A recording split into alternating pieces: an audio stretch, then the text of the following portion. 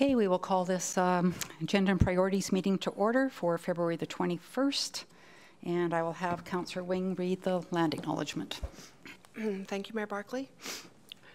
The town of Innisfail acknowledges that we are meeting on Treaty 7 territory, the ancestral and traditional territory of the Blackfoot Confederacy, Kainai, Pakani, and Siksika, as well as the Tsuut'ina First Nation and Stoney Nakoda First Nation. We acknowledge that this territory is home to the Métis Nation of Alberta, Region 3, within the historical Northwest Métis homeland. We acknowledge the many First Nations, Métis, and Inuit who have lived in and cared for these lands for generations. We are grateful for the traditional knowledge keepers and elders who are still with us today and those who have gone before us. We make this acknowledgement as an act of reconciliation and gratitude to those whose territory we reside on. Okay, thank you, Councillor Wing. Are there any additions or deletions to the agenda? Yes, Mayor Barclay, under 8.3 in camera, operational scan, MGA section 197.2 and the Freedom of Information Privacy Act 24(1)G, please. Okay, thank you. Could I please have someone make a motion to adopt the agenda as amended? I'll move the agenda as amended. Okay, thank you, Councillor Bates. All in favor? Okay, thank you.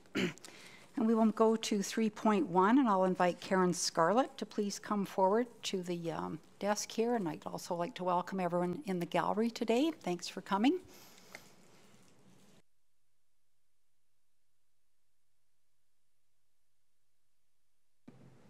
There. Thank you for having me today to talk about public sculpture for Innisfail. My name is Karen Scarlett. I grew up in Innisfail, west of town on the Little Red Deer Road. My great-grandparents homesteaded on the same farm I grew up on, and my great-great-grandparents homesteaded on a farm just across the road from them. So my family's been here for a long time. Last summer, I had the pleasure of leading the welcoming and inclusive mural that was put onto the coffee cottage. We had more than 200 volunteers come out and help, with over 600 volunteer hours included in our project. And that experience has made me feel like I need to move home. So I'm coming. I've joined the art club. I've joined the Legion. I plan on joining the Historical Village Board. I have a few different things that I hope to do when I come to town. Today I'd like to speak to you about public art, more specifically sculptural art, and more specifically a robust public art policy. Next slide. Last summer I had the pleasure of meeting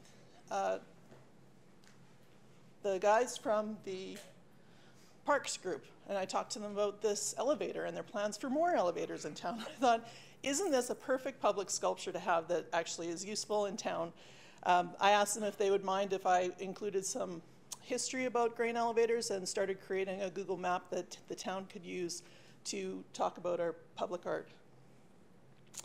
Today I'd like to highlight a few families that I think are important. They're not the most important people in town, but they're just individuals and organizations that I think are important and are easily thought about when you talk about Innisfail.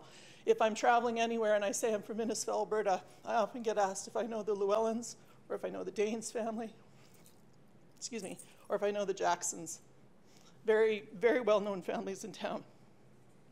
So like I said, this is not a complete list. It's just a starting point and some ideas that I thought would make some good public art.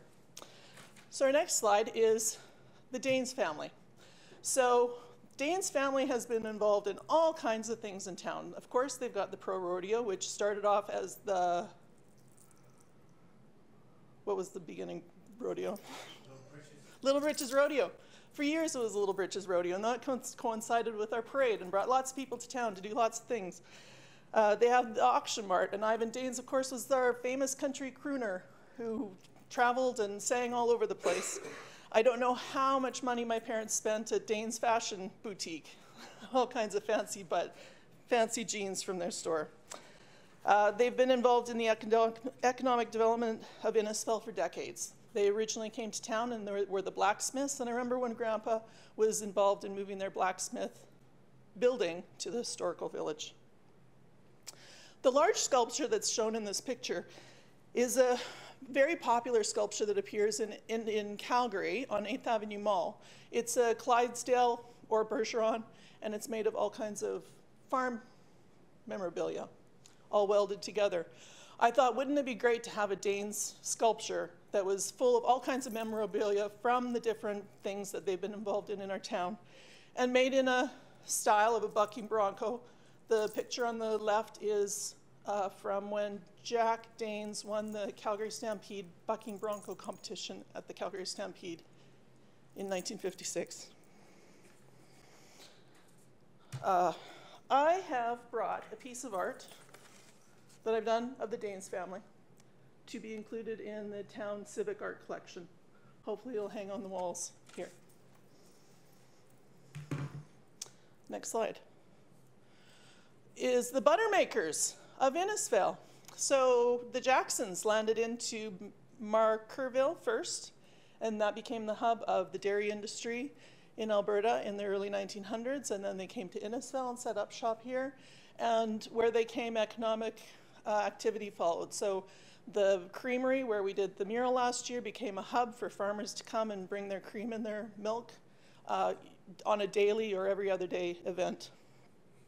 Since they were the Buttermakers, the Jacksons have been integral in all kinds of economic activity in Innisfail. So from the creamery, they had the drugstore, they've done flowers and landscaping, the ice cream shop, both Shooter Magoo's and Alley Scoops, as well as the gift loft. And that may not be a full inclusive list of things that they have done. Next slide. So I thought, because they're the Buttermakers, wouldn't it be fun to have a sculpture of Granddad Jackson made up of butter slabs? As a quirky and fun little piece. I've brought this piece of art to be joined in the civic art collection for the town to have. Next slide. So this slide's going to be hard to get through. I became friends with Craig and Jared Llewellyn when I was a kid. Chris Llewellyn and I had a conversation a couple weeks ago, and I asked her how she could possibly let her kids ski in that slough where they skied. And we had a little laugh because she told Dawn that she wasn't letting her kids touch that water because it was so disgusting. So I remember how bad it was, and I remember it didn't seem like very long after the provincial water ski tournament was held here, and it was so exciting, and there were so many people in the water. And then the national competition came, and that was exciting and awesome too. I actually have a proposal about the space around Dodds Lake that when I was a kid, I remember you couldn't really see the lake. There was bushes and trees, and there was all kinds of things everywhere. There was not a boardwalk. There was no green space. And there wasn't really any space for people to gather. And so now it's become this beautiful spot, and I think it's really due to Don being feisty and dumping his kids in a slough, and Chris starting the activity to clean up the lake and start what has turned into a beautiful space for families to gather. In 1980, I remember being at the southeast end of the elementary school where all the grade 5, 6 kids gathered, and we were the cool kids. And skateboarding had become something, and there was about 5 or 6 kids that had skateboards.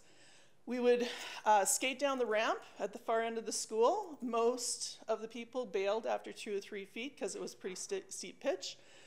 The rest of them made it to the bottom, hit the compression, and they would explode and not make it any further. But then there was Craig. And Craig could ride the block and hit the compression, and he could do tricks, flip his skateboard, do 360s, and make it look like it was something of ease. And when I went home and told Teresa about, my little sister, about how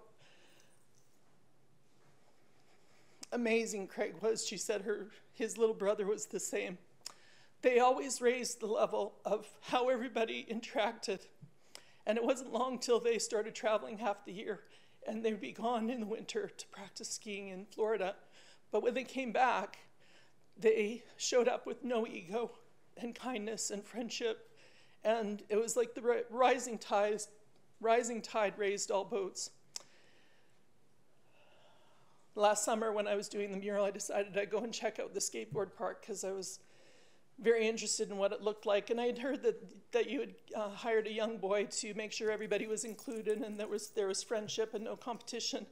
And within being at the park for about a minute, I had about 6 kids around me wondering who I was and what I was doing and if I was going to skate with them and why I was there. And I thought, wow, the kid you've hired has done his job. The little kids came running over and wanted to know how they could be included and how I could be part of what they were doing. And that experience made me feel like Craig and Jared had showed up completely and totally. And the most passionate proposal I have today is that I would like to see, next slide please, a sculpture close to the skateboard park of Don, Craig, and Jared in their fine form skiing. And I would love to see the skateboard park named the Craig and Jared Friendship and Sportsmanship Skate Park. And maybe we could convince Jared to come back with his son and do a demo, because not only is Jared an amazing skier and sportsman, his son is also a world-class athlete as well. Their entire lives, both Craig and Jared's son Dorian, have always listed Innisfil as their hometown. They have all skied for Canada in the Olympics. Jared has carried the flag. And they've always been so proud of our town and done us incredible justice. Oof, that was hard. Next slide, please. Larry Robinson is a Canadian legend. He has won the world calf roping title 7 times. He's won the Canadian calf roping champion 6 times. He continues to train youth in calf roping and rodeo sport. Even his horses have been named to the Hall of Fame.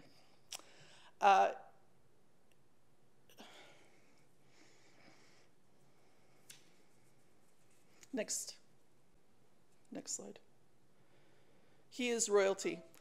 Oh shoot. I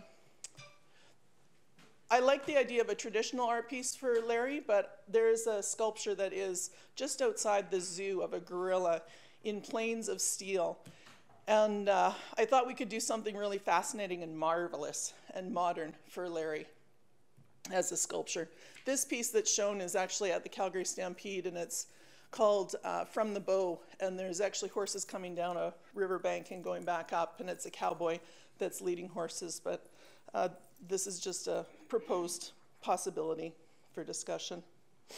Next slide. Estella Wildman Scarlett has the same last name as me because she's my great-grandma. She named Innisfil in 1903, and when I started thinking about this slide, I thought maybe a little bit narcissistic to name my family needing a sculpture, but there's a number of people in our family have been involved in all kinds of things in town, but I also thought that Estella kind of symbolized women in leadership. I know that she was strong and that she had lots of ideas, but it made me think about being in the kitchen of the Newman House the second time that Pat Newman won the mayor's race. And I remember having the thought that, like, oh, yeah, she's already mayor. She's mayor again. Women can be mayors. And it was the very first time I really thought about women in leadership. And I think I was just in junior high at the time. But Estella Wildman Scarlett, I think, represents both those things, maybe just as a family's past, but as well as leadership in the community. Next. So I was at a dinner party recently, and Jeannie Ladd asked what she was going to do with all those stupid hockey trophies at her place. I said, I have a fantastic idea. Why don't we make an eagle with all the Eagle hockey trophies that are around, or the kids' hockey trophies? And I thought, wouldn't that be a fun thing? I know that there's lots of kids that dream about being in the NHL, but in Innisfil, I think there's even more kids that dream about being an eagle. And next slide. And this is just an idea for a public art piece that could be anywhere or could be storytelling.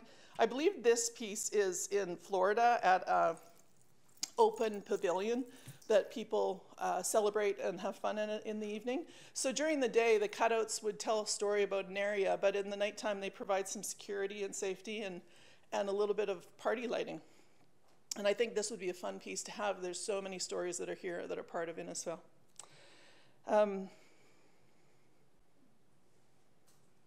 Okay, and the last slide. So a few things about this slide. On the left is a driftwood horse. I have dreamed about doing a driftwood cow, or maybe a herd of cows. Given that I grew up on a dairy farm, I think cows are a really important part of where my life came from. I don't know if I'll start with maybe making 1 or 7 for my yard when I find a spot to live. But it's an example of pretty much a free piece of public art that could be fun and quirky and interesting for people to love. The middle, of course, is the Coffee Cottage mural that I was lucky to be involved with last year.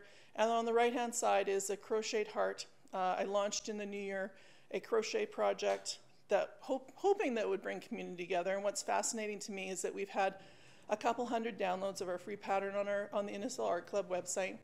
And it's included people downloading our pattern from California and Florida, Texas, Colorado, Arizona, Newfoundland, New Brunswick, all over Vancouver, right throughout BC and Alberta. Nobody in Manitoba has downloaded a pattern though, so I'm gonna have a bone to pick with those guys. We've decided on our installation date of June 3rd, and we're hoping to create a party. Many of you came out to help out with the mural last year, and so I hope that you'll join in the party in June when we install the hearts on the fence. More importantly than the sculptures that we could have, I think is the plan of how we create a good public art policy. I think that a public art policy has to be inclusive of the community and not just mandated by the town. And so I would like to truly propose that a community organization that would include town leadership come together to create a strong art policy, including murals and sculpture, and how we create that opportunity. There's so much more than just coming up with the idea, but how is our art taken care of, and how is it created, and who are the vendors that are involved, and what are the engineers, and all those working parts that go into creating great public art. Thank you for your time. Okay, thank you very much, Karen, for coming today. Could I please have someone make the recommended motion that we accept the proposed public sculptural art in Innisfail presentation as information? I so move. Okay, thank you, Councillor Harrison. Any questions?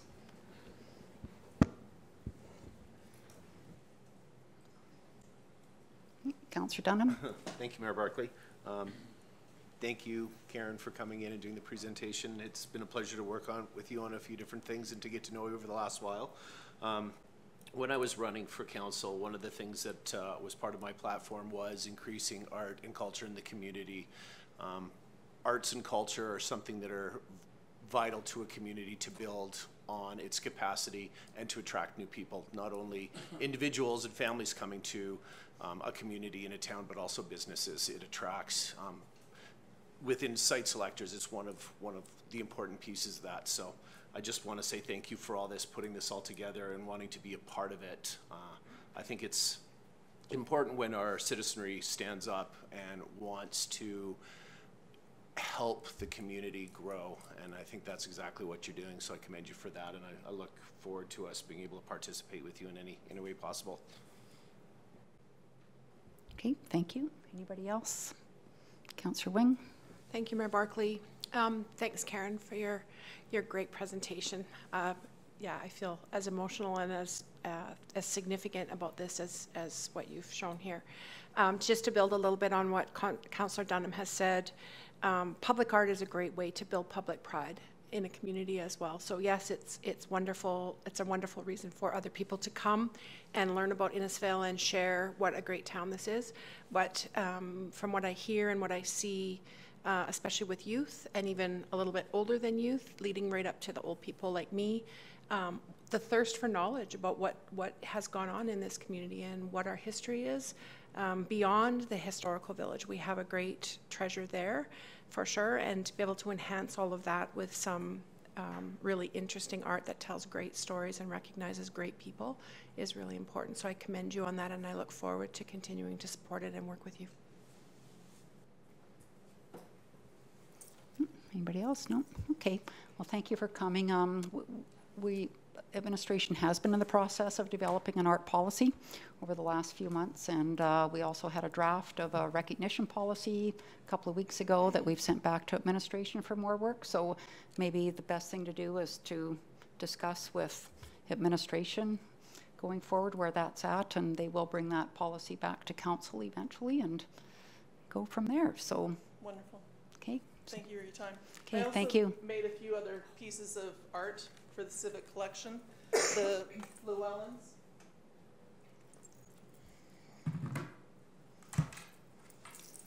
Larry Robinson winning, Darlene, when is he winning in this picture, do you know? NFR.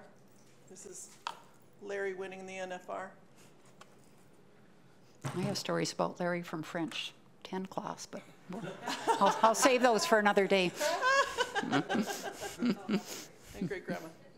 So tried to make historical images look a little bit funky and modern, and my pleasure to thank you for making time for me. Okay, thank you. Okay, we will move on to 4.1 with CEO Becker, Strategic Priorities Chart. Thanks, Mayor Barclay. Just to, so council reviewed these a few meetings ago. So the strategic priorities chart will remain on your A&P agendas moving forward in similar fashion to your action control that you see at your regular council meetings. So you'll just see it. There won't be a cover report with it. It's there to ask questions. Where are we at with priorities? And then the priorities that come to you more formally at each quarter, unless council is given direction to review the priorities. We'll just take a moment till nobody wants to stay and listen to you. I don't. Oh, maybe Danny will. Maybe. Can we go to? Are you staying, Do you want to move up to the front row? No, okay, just checking. All right. Come sit up here. We have an empty chair. Yeah. So I'll start over, Mayor and Council. But so from this meeting moving forward, unless Council directs otherwise, the strategic chart will remain on your A&P agenda as an outstanding item. So you'll see this each time, but you'll see it in more detail, report cover and everything on each quarter, unless council directs administration to bring it back with detail at a forthcoming meeting. So you'll just see it. You can ask questions on updates, on the priorities, and etc. So as you notice in this chart, that it's already overdue. So we had a really an informal chat with council regarding the economic development entity. We know that one will come off based on your direction. So towards the end of March at the A&P meeting, you're going to see this chart the way it is, but you're also going to see a new chart for what we've heard of from you for priorities. And then you're going to say, yes, this is a priority. No, I want to see these priorities advanced onto the chart, and we'll take it back, modify it, come back to the next week at the formal council meeting for approval. Does that make sense? So you're going to see this copy, which is old, and you're going to see a new draft of a priority chart, and you're going to say that works, or no, we need to adjust these priorities to fit. And that's your deliberation, and then you're going to approve it at the next formal council meeting, regular council meeting. But each meeting you're going to see something that's outstanding. That's old, but don't worry about it. It's coming off at your next formal review, which is slated for the end of March. I'll let that sink in for 1 second. Is that okay? That was pretty bossy, actually. Was it? unless council otherwise directs administration. The disclaimer always has to come at the start and the end. But that's what I would suggest to you, council, unless you have other ideas. But it's a system that seems to work, and again, it's your priorities as your direction. So I'll leave it at that, Mayor Barclay, if there's any questions to that procedure. Anyone have any questions? Okay, then I'll have somebody please make the recommended motion. Mayor Barclay, I'll move the council approves and accepts the 2023 Strategic Priorities Chart as information. Okay, thank you. Any further discussion? No? All in favor? Okay, carried. And we will move on to 4.2 with CEO Becker, letter of support for Red Deer County. Yeah, thanks, Mayor Barclay. I'd like to get into more of a process to identify these letters. I know instead of putting them right into correspondence, we'll kind of put a spotlight item on for you to review and to make a formal direction so it's on public record.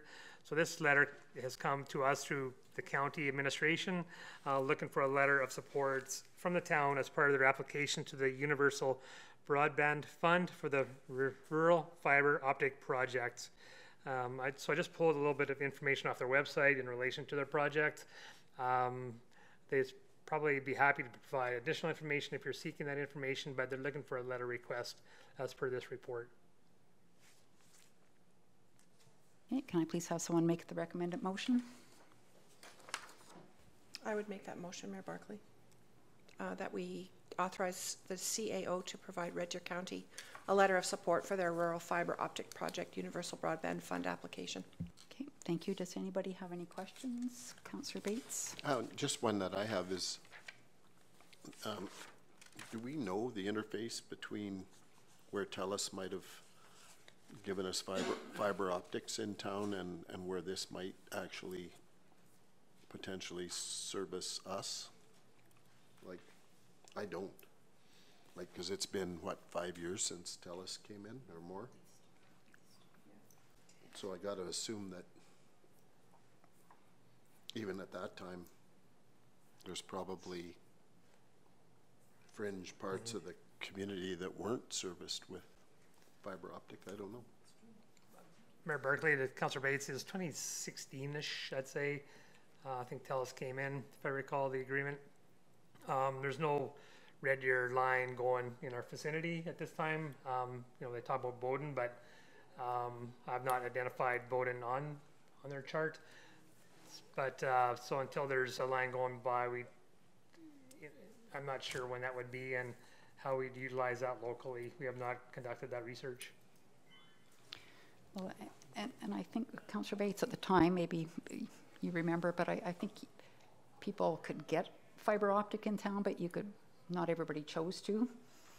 Right? But it's available, like it's still available if you want to. Like I know at my other house I didn't have it, but I could have got it, but chose not to. But so I think right now it's kind of Red Deer to Delburn was the first initiative, first stage of this. Well, they do include our name when they say build to or past all 2 incorporated towns. And I'm just assuming in that 5 years, there's probably some edges of the town that weren't practical for TELUS that might be. No, I'm just curious as to, I don't know where TELUS stops in the town. Like,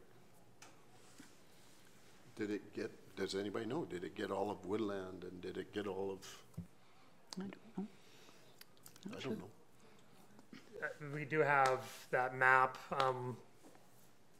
Yeah, not handy, obviously, but yeah, that's probably another conversation on the TELUS It doesn't network. impact, you know, us giving a support letter. I'm just saying down the road, it may actually be an opportunity for some of our edges.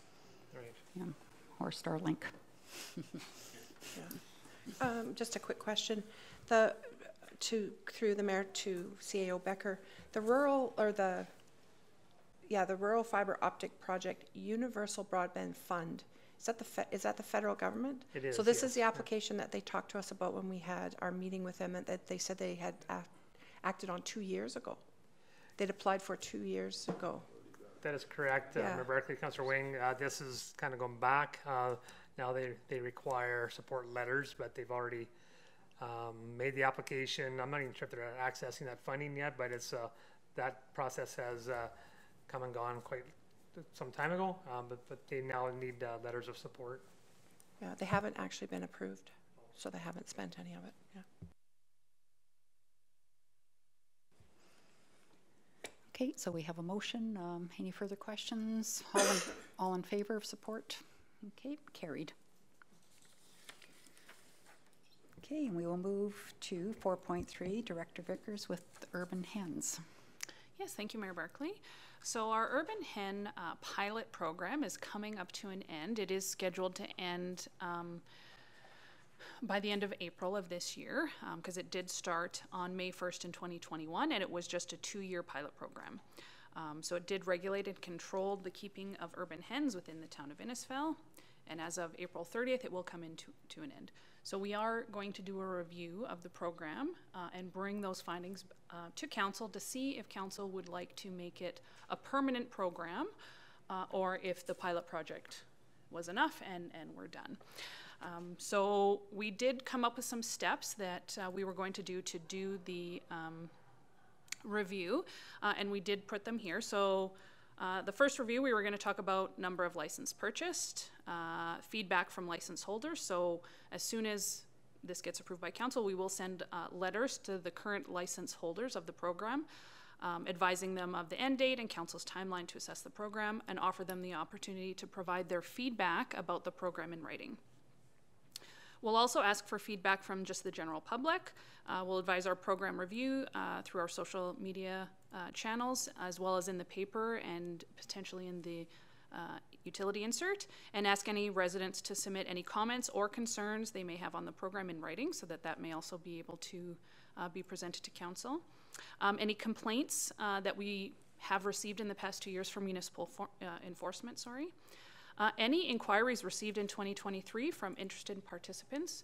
Since January 1st this year, we've already received 6 inquiries about this program, as well as any other programs that we currently have in place, like our animal programs for dogs and cats.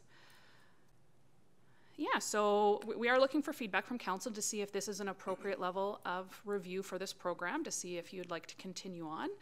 And then I did just want to note that that we not implement a full-fledged urban hen program, the current participants will have 90 days to rehome their chickens after May 1st.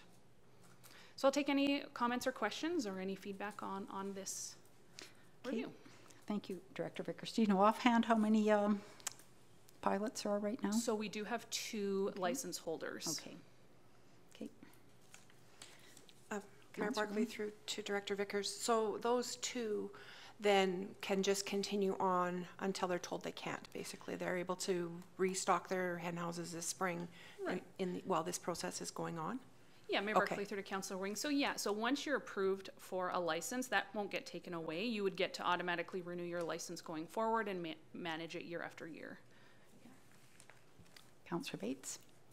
Well, I assume that it's not a go, no-go. You might modify it. Absolutely, yeah, based on the results of this review, we'll bring it forward to council and with our suggestions, and then you guys can make your decision. So I did personally have some complaints, I'll say, from the public, and I think your review process will give them certainly the opportunity to provide that feedback, particularly item 3. So it works for me. Okay, and Councillor Harrison. Thank you, Mayor Barclay, through to Director. This is a good roadmap, it's a good start, and I think we need this information before we can go any further to understand what the program has done over the last couple of years. Yeah, I think it's a good start. Okay, I'll have somebody please make a motion that we accept this as information. I so moved, Mayor Barclay. Okay, thank you, Councillor Harrison. All in favor? Carried. We'll move into 5.1, correspondence and information.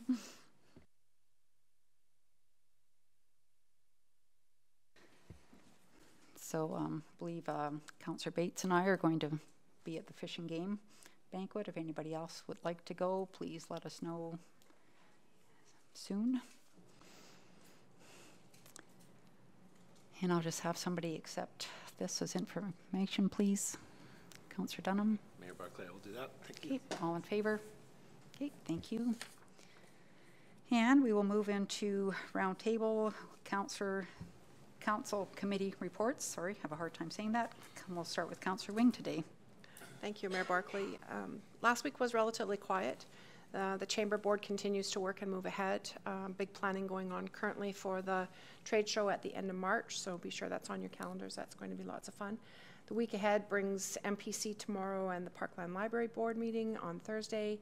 And further to our delegation this weekend, I will sit with a much-loved aunt and refresh my crocheting skills, so I might contribute to the Hearts installation. Okay, thank you. Councillor Harrison.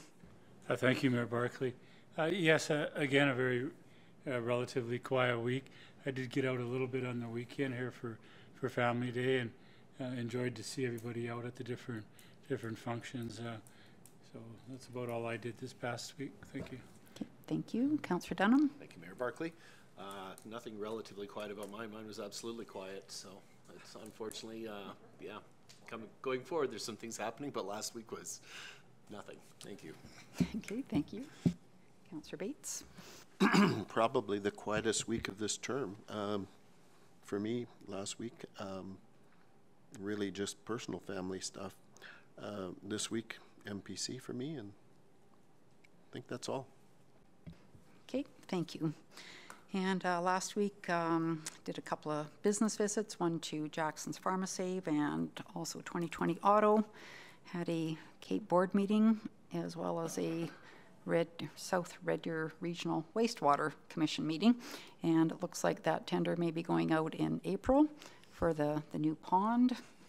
And so they're working with Director Kennedy on that, of course. This week, have South Central and Central Mayors Group meeting on Wednesday evening, and Cape meeting later this week. And yeah, a couple other things, but we will move into upcoming events, please.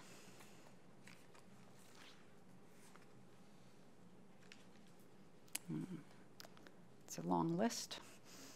And just have somebody make a motion that we accept this as information, please. Mayor Barclay, I would make that motion. Okay, all in favor? Okay, thank you. And then we'll have a motion to go in camera. Mayor Barclay, I'll make that motion. Okay, thank you. All in favor? Okay, carried. Thank you.